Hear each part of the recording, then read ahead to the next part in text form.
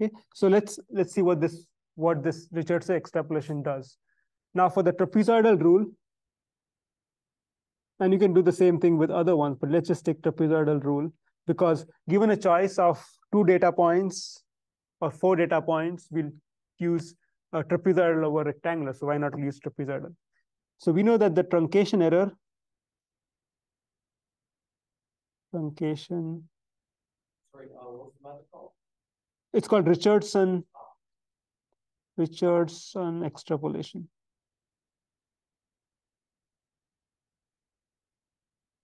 Truncation T is of the order of delta x cube. This is something which came from the previous one. So trapezoidal delta x cube.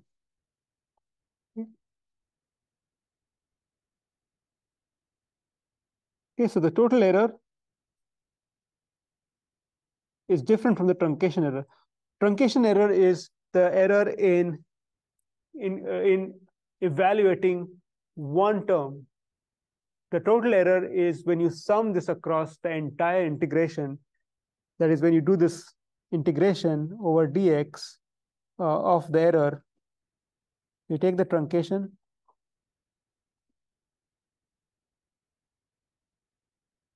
and then you do dx over the entire range, and that gives you the total error. So that's the error in your, you just have to keep adding. Now, the reason why they're different is because of the integral. So if the truncation error is of the order of delta x cube, then this dx, since this integral is nothing but a summation, right? We can write this as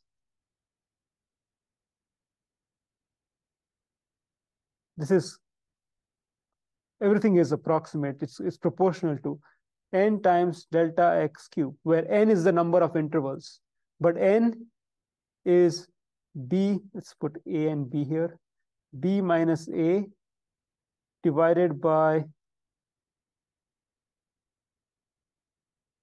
delta x, right? Delta x cube. That's the definition of delta x. So delta x, if you remember, it was b minus a divided by n. The same thing I used here. N is b minus a divided by delta x. So this delta x cancels with this one, giving you 2. And so the total error is proportional to delta x squared. So the truncation error is delta x cubed, but the total error is accurate to delta x squared.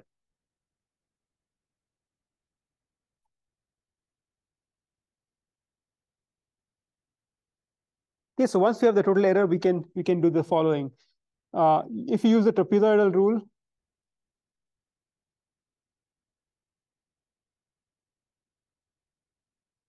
the exact integral I will be I1 plus some constant, let's call that C1, delta x 1 square. So what I've done is, this is the exact answer. This is the answer obtained by trapezoidal rule. And this here is the error. Okay, that constant is total error. Right? What this is saying is that the trapezoidal rule has an error. That error is of order of delta x square. If you take that error, total error, sum it with the trapezoidal rule formula, you should get the exact value. Okay. Now this is true for any step size. So if you choose a different step size, the same thing is true, where x1 is one step size, x2 is another step size.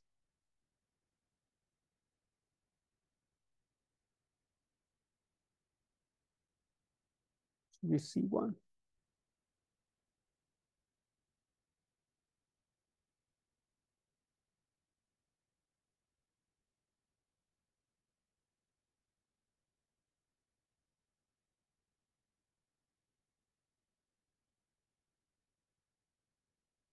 So what I'm going to do is, I'm going to try to solve for C1 from these two expressions. You can see that if you do 1 minus 2, you can compute C1.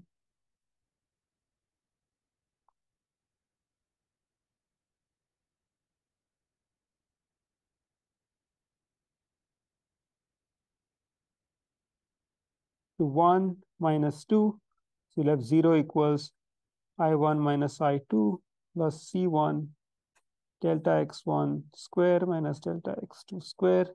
So C1 is 2 minus I1.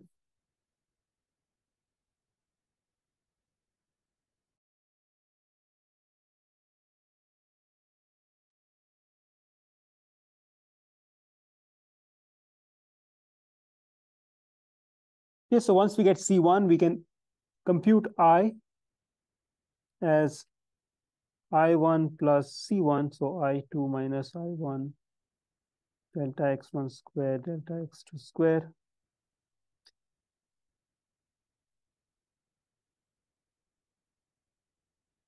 times delta x1 square. So simplifying this gives me, just right here, simplify, get I equals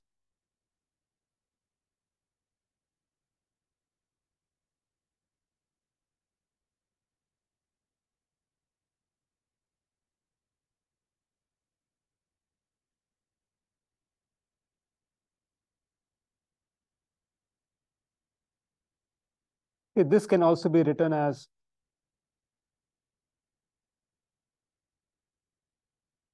R square I2 minus I1 divided by R square minus 1, where R is delta x1 divided by delta x2. Yeah, R.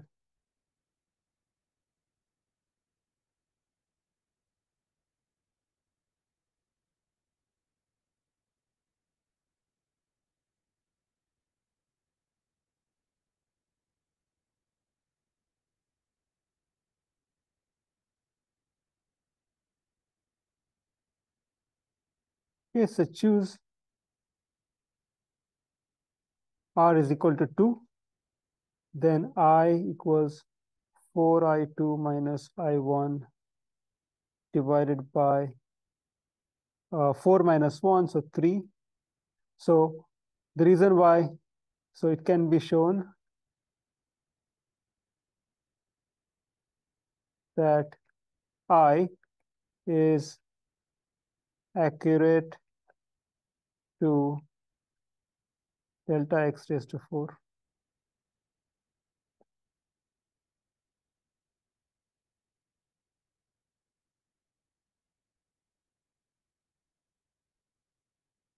Okay, so remember, trapezoidal rule is accurate to delta x square, but by doing this calculation where we use two different i's, one with two of them such that the step lengths are related by, well, one is half of the other. This resulting calculation is more accurate than the preceding calculation. So what this is saying is that you could also get the same thing with Simpson's rule once, or you could use trapezoidal rule twice and do this extrapolation. This formula is basically the Richardson extrapolation, which gives you more accurate approximation using a lower order method. It's by using two data points, two values of the integral.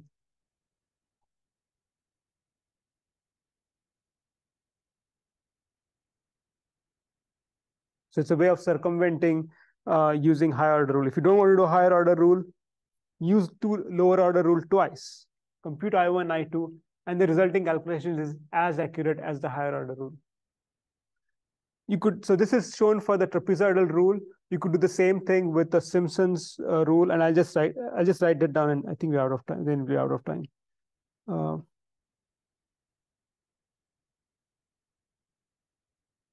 We can do the same thing for Simpson's rule. Here I would be I1 plus C1 delta x raised to 4,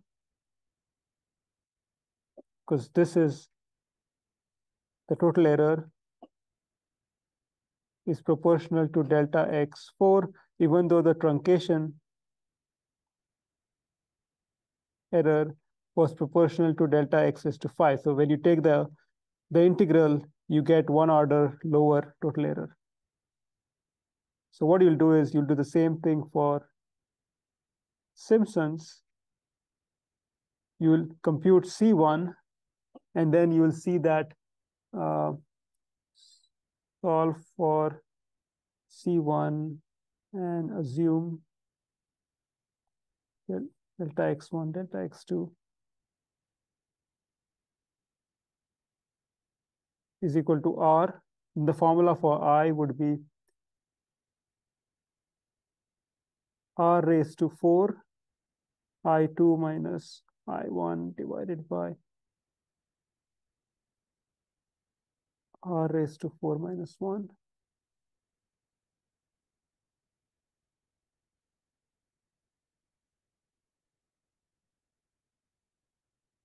Okay, the resulting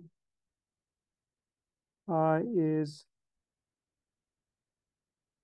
accurate to delta x raised to 6. So now by using Simpson's rules twice to compute I1, I2, the resulting calculation for I is accurate to delta x raised to 6. So this is one of the methods of improving the accuracy without essentially doing a more complex rule. So dx is b minus a divided by n.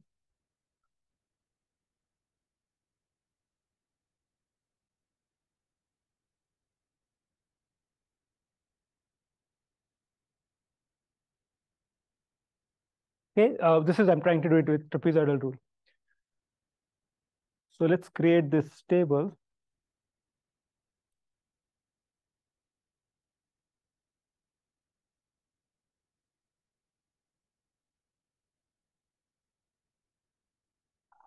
.5708. So this is this is the formula x equals a plus I dx, where I goes from 0 all the way to 1, 2, and 3. Right, that's the formula I used.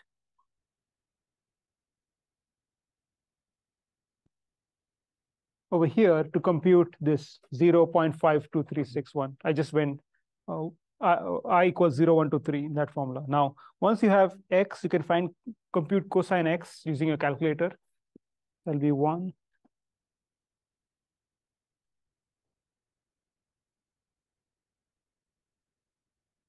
Right? So let's put that in a table.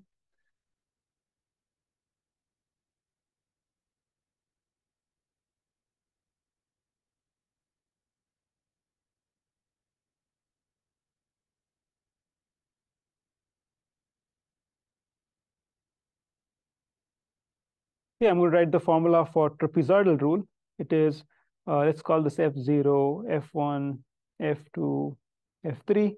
So we have F0 plus twice F1 plus twice F2 plus F3. And so putting in the values, you should get 0.9770. Here n is equal to 6. So again, we compute dx, that's b minus a divided by n. So b is pi divided by 2, n is 6. This comes out to be 0.2618. So now I need to get the grid, which is x equals a plus I times dx, where I will go from 0, 1, 2, 3, 4, 5, 6. Right? I need to stop at n. Okay, so based on that, I have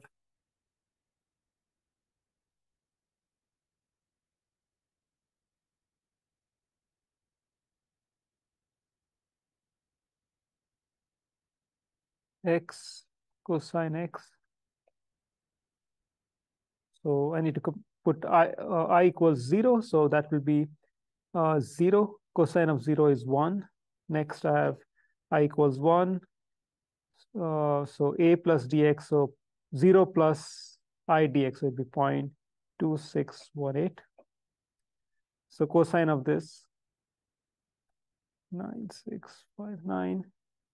And we can just keep doing that, 5236.8660, 0.7854, 0.7071,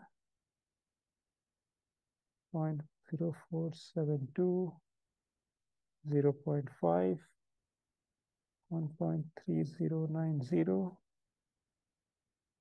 0.2558, and the last value is 1.5708.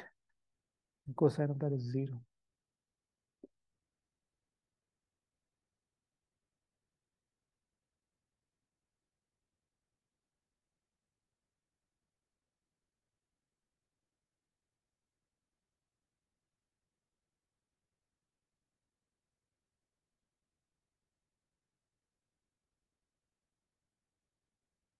F0, F1, F2, F3, F4, F5, F6.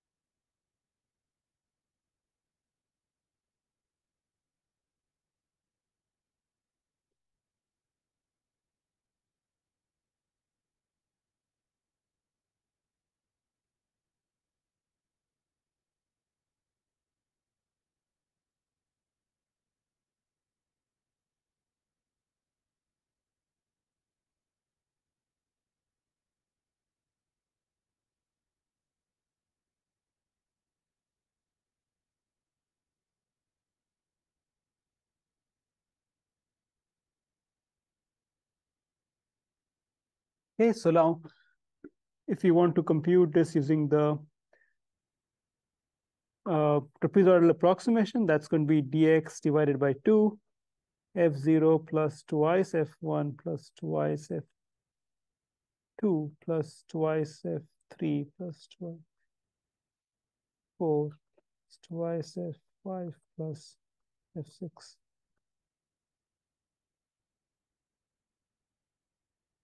Okay, so it's just a matter of taking the right numbers from the table and then putting it in a calculator, 0.9943. Okay, so that is our solution for I2 with grid size n equals 6. Yeah, this is the most interesting part, the Richardson extrapolation.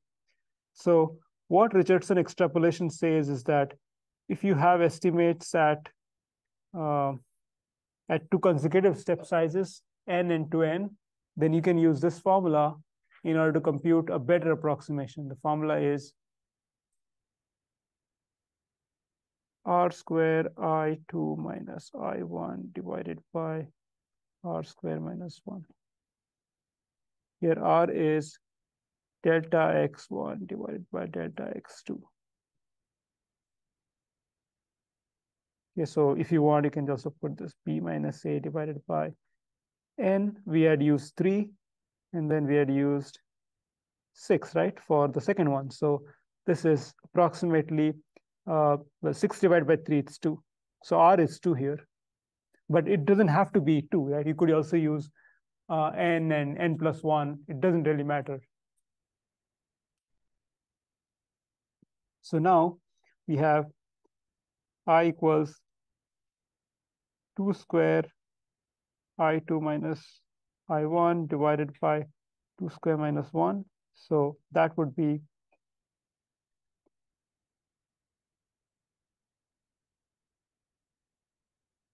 just put here 4 I2. I2 is 0.9943. I1 was This was in the previous step. It was computed to be 0.9770 divided by 4 minus 1. So I comes out to be 1.001. Okay, so these are the three estimates we got. We have one estimate from n equals 3, which was in the previous page, I1. I2 is using n equals 6. I is using Richardson extrapolation. And then the last one is how do we do it analytically?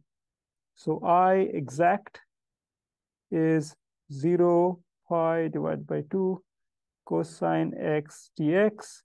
The integral of cosine x is sine of x. Upper limit is pi divided by 2. So we have sine, which is 1. So I exact